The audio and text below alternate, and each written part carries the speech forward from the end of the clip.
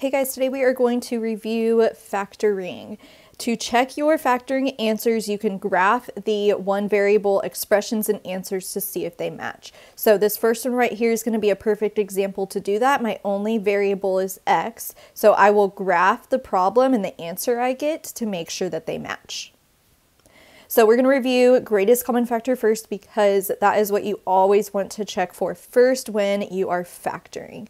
Remember, you just look at the numbers and you think about what's the largest number that's going to go into both of those numbers. And that would be 8. And then you look at the variables x squared and x, and your GCF is the lowest exponent of your common variables. The lowest exponent is just the x right there, so my GCF is 8x. So now I am going to divide each of these things by 8x and put the leftovers inside the parentheses. 56x squared divided by 8x is 7x, and negative 8x divided by 8x is negative 1. So the final answer is 8x times 7x minus 1. I'm going to double check that I did this correctly by typing in my original problem and my final answer. And they make the same parabola, so it looks like I did this correctly. All right, let's look at the second one, 90a squared b minus 18a. 90 and 18 have a common factor of 18. A squared and a, the GCF of that would be a, and then b is not a part of my GCF since it's only in the first term. So my GCF is 18a. So now I'm going to divide each term by 18a. 90a squared b divided by 18a is 5ab. And negative 18a divided by 18a is negative 1. Okay, last one, I have two terms. Let's take the GCF of them. 10 and negative 100 have a GCF of 10. Only the first term has an x in it, so that's not going to be a part of my GCF. And then they both have a y. So 10y is the GCF. Now I'm going to divide each term by 10y. 10x to the third divided by y is x to the third, and 100y divided by 10y is minus 10. So there's our factored expression. Okay, the second type of factoring you will encounter on your STAAR test is trinomials. You are going to use this when there are 3 terms. You're always going to want to check for GCF first, even if you see 3 terms, but if you see the 3 terms, then you are going to factor them. We factored this using the x. So remember, you need your trinomial to be in standard form, which is ax squared plus bx plus c. And we used the x to help us find those magic numbers. We put a times c up top, and that was the number that we multiplied to.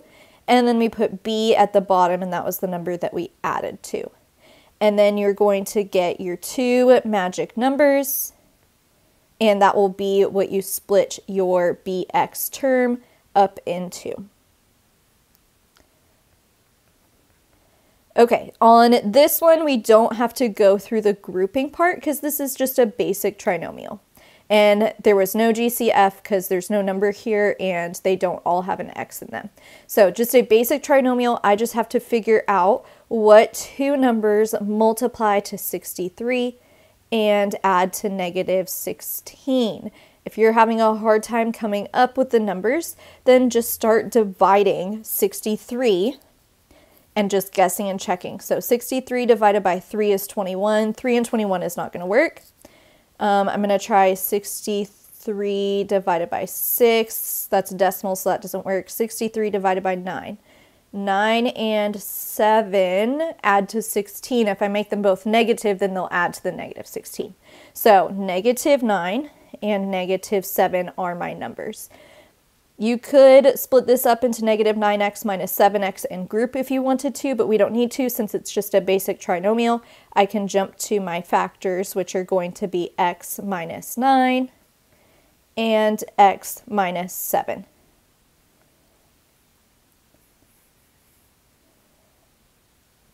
Okay, let's look at this next one. It's a trinomial. I don't see a GCF, so let's jump to the x. I need to figure out what multiplies to 10 times negative 10, which is negative 100, and adds to 21.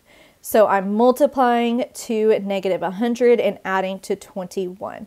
I believe that would be 25 and negative 4. Yes, those are my numbers, 25 and negative 4. So now since this one's not a basic trinomial, I'm going to split this 21m into 25m minus 4m, and then I'll have 4 terms and can factor by grouping. So I get 10m squared. I'm going to put plus 25m minus 4m for the 21m, and then bring down the minus 10. And now I have 4 terms, so I can factor this by grouping. The GCF of 10m squared plus 25m would be 5m. And 10m squared divided by 5m is 2m, and 25m divided by 5m is 5. And then the GCF of this second group, I'm going to make sure it's negative so that my common binomials will match. And negative 4 and negative 10 have a common factor of 2. So negative 2 is that GCF. Negative 4m divided by negative 2 is 2m, and negative 10 divided by negative 2 is 5. So now I'm going to factor out this common binomial. I'll put that in one group, and my GCFs of 5m minus 2 in another group.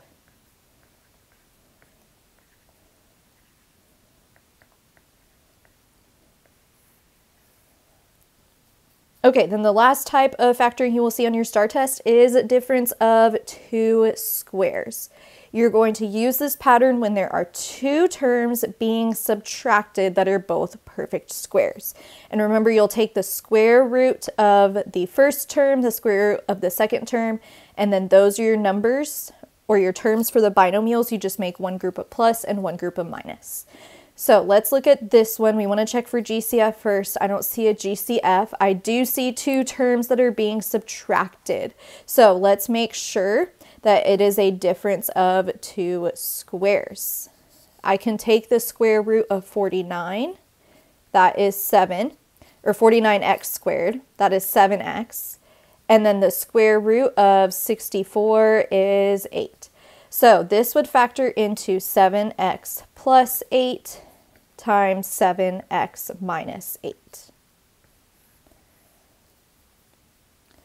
Okay, and this last one, I do see a GCF of 25. 125 are both divisible by 25.